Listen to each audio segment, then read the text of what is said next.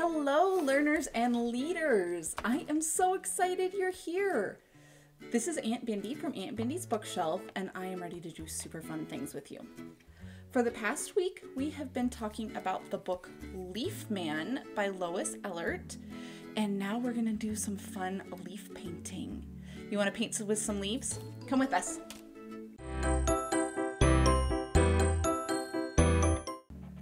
Learners and leaders, we have been having tons of fun with Leaf Man right now. We did some leaf math, we played Leaf War, we danced like leaves, and then we wrote a leaf story and caught some leaves blowing in the wind. If you didn't have a chance to do those fun activities, have your grown-up go to my website and get the leaf activities. I'll put the link in the description below. Now we're going to do something a little bit different with those leaves. We are going to make some fun art. I'm going to show you 3 different ways to make art with leaves. Grown-ups, as always, I will put a link in the description to my blog with absolutely step-by-step instructions. All right, let's get started.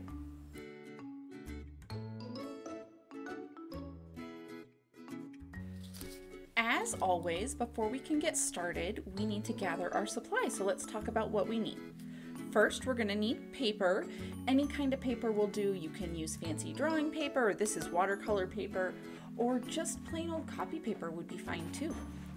Then you'll need leaves. Go on a leaf walk and collect a bunch of different kinds of leaves. All of my leaves are green because the leaves in my neighborhood haven't turned yet, but maybe you'll get some pretty colors of leaves. Just make sure to get some green leaves because we'll need them for our chlorophyll painting. A marker, we're going to use that to draw our trunk and branches. Then some paint brushes, some paint, and a rolling pin, or in my case this is called a brayer. It's basically just a one-handed rolling pin, and you'll need that for our last painting. That is what you're going to need. For the first type of painting, we're going to let the leaves themselves be our paint. Did you know that leaves contain something called chlorophyll? Chlorophyll is a fancy word for the chemical that is in leaves that makes them green. This chemical is also what helps them take energy from the sun and convert it into their food. We're going to use that chemical and put some green paint on our painting. First, we're going to start with a piece of white paper. It can be office paper, drawing paper, both work. I've used watercolor paper here. You're going to draw a tree skeleton on your paper with a marker. I have outlined mine in pencil, and now I'm going to go over it again with a marker.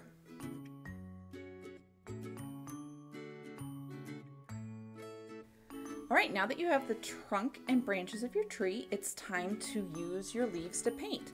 I have a few different kinds of leaves here, so we're going to see what works best. We're going to take these leaves and we're going to kind of scritch them up, bunch them up. We're going to just make them, it works best if you get some of that chlorophyll out of there. Then we're going to just rub them on and see, hey, that one isn't working super great. Let's see what we get with a different one. About this one, we're going to kind of mush it a little bit. Get it kind of, that one's working better, right? Working better. We're going to paint our leaves on. I'm going to try these ones, same thing, kind of bunch them up. Get them a little, these ones are a little bit crunchier. I wonder if that'll work better. Oh yeah, that one's working really well.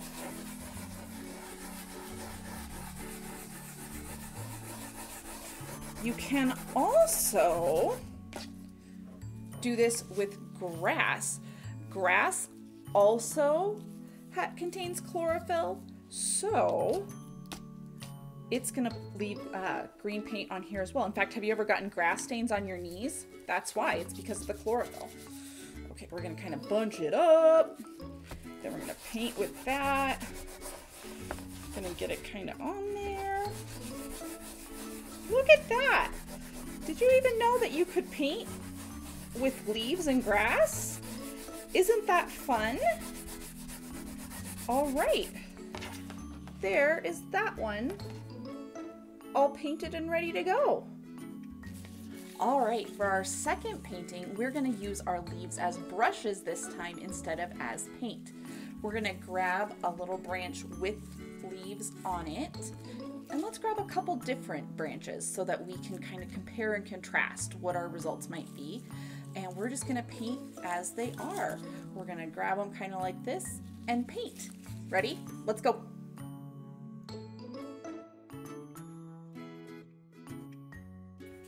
Okay, so we have our leaves that we're gonna use as brushes. Let's get some paint. We're just gonna kind of dollop it on here. We're gonna go a little crazy.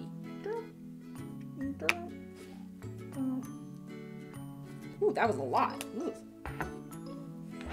Okay, now we're gonna do some orange.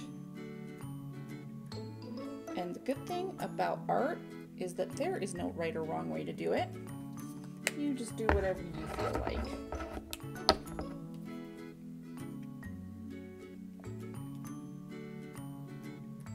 Those are kind of the same colors as some fall leaves. I wonder what colors the fall leaves are in your area. Comment below and let me know. What are your fall leaves looking like? Okay, I'm gonna grab this branch and I'm gonna hold it kind of down low-ish so I get kind of a brush type of a feeling. See that? Then we're gonna paint that out. Whew. All right, let's try with a different kind. Let's see what that's like. Different shape. Same thing, I'm gonna hold it a little bit low. Paint. What happens if I don't hold it? If I hold it higher up? That looks a little bit different, right? Oh, I kind of like that around the edges. You do whatever you like and paint away, my friend. Create your masterpiece. Let it dry and then display it somewhere for everyone to see. I would love it if you would send me a picture of your painting and then I can display it for other kids to see. What a great masterpiece you made.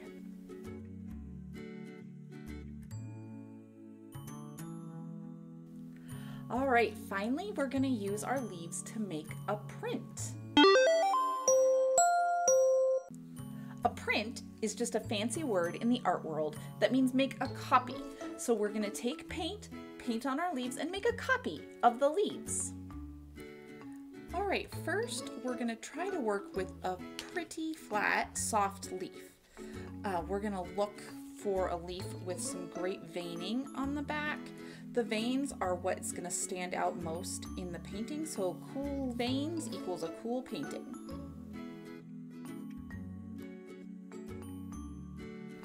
Once we have our leaf, we're gonna get our paint ready. I'm using tempera paint and just a paper plate to hold it. Don't limit yourselves to traditional fall colors. You can use any color you want. I'm gonna use some blue, this cool metallic gold color, and this purple.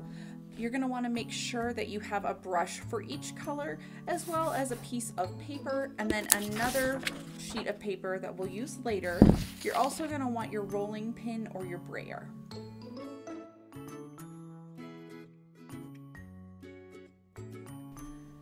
All right, we have our leaves, we have our supplies. Let's get down to business. We're gonna paint the back of our leaf because the back of the leaf is where the veins stand out most. So that is where we're gonna get the best results. Again, make sure you have one brush for every color and we're just gonna start painting on. And I'm actually gonna move this out of the way because I don't wanna get paint on it. Okay. Don't go crazy with the paint because if you have too much paint, it'll start to smudge. So we're gonna paint that up. Also, don't worry if the colors overlap. Trust me, it'll look cool when we're done. So get that paint on there. Again, fairly thin layer.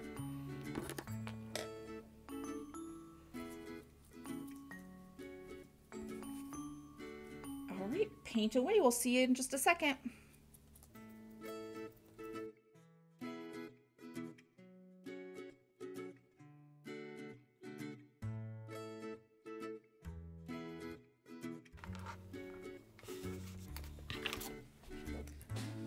All right, we have all of our paint on our leaves, and now we're gonna put our leaves on the paper. kind of just guess where you think you might want them. Be careful when you're putting them down because once they're on, you can't really move them. So we're gonna kind of mush that one down. We're gonna lay these other two here. Set that one down. Then we're gonna set this one down. Okay. Now we're gonna lay a sheet of paper over our leaves. If you're using like your grown-ups rolling pin, get a fresh sheet because I'm gonna get paint on my brayer, and that's okay with me because it's an art supply, but might not be okay with your grown-up if you got paint on their kitchen supplies. We're gonna get out our muscles and we are gonna roll so hard. We're gonna transfer that paint over. All right, we're rolling, rolling, rolling. And now we're gonna pop this off and see what we have. Let's look. Look at that. And then that one. Isn't that so cool? And then look at that one. That is so awesome. Once this dries, we can take a marker and draw a little stem on, and we will have such a beautiful painting. What a good job you did. You plus nature equals a masterpiece.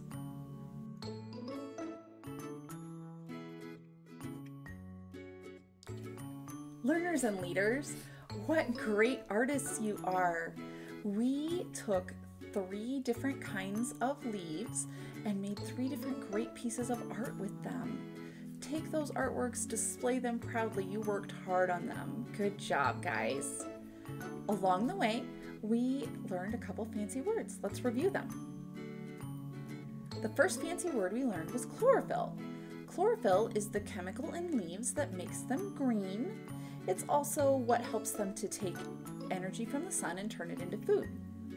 The second fancy word that we learned was print. In the art world, the word print means to make a copy.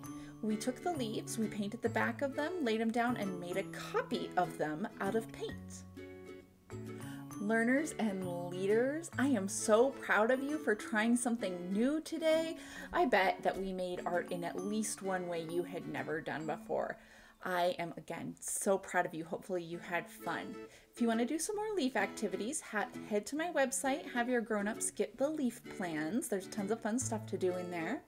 Make sure to like and subscribe, hit that notification bell so that you can come along next time we go on an adventure. And if you had fun, share it with a friend so they can come along too.